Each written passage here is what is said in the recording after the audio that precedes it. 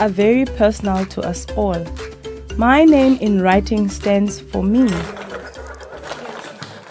One of the first things children learn are their names. Names are made up of letters from the alphabet. The alphabet letters of their names are the ones that children learn first with ease and enjoyment.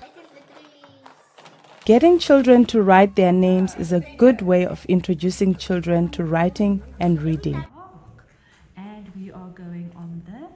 When children cannot write yet, we can help them by writing the words that they tell us. Or I want to climb the jungle gym. Another meaningful reading and writing activity is to ask children to write down their names and the names of people they know. Getting children to write their names shows them that we can read what we write down. So reading and writing go together. Choice and peace. Beautiful. When children understand that what we say can be written down and read, writing starts to become interesting and a useful exercise for them.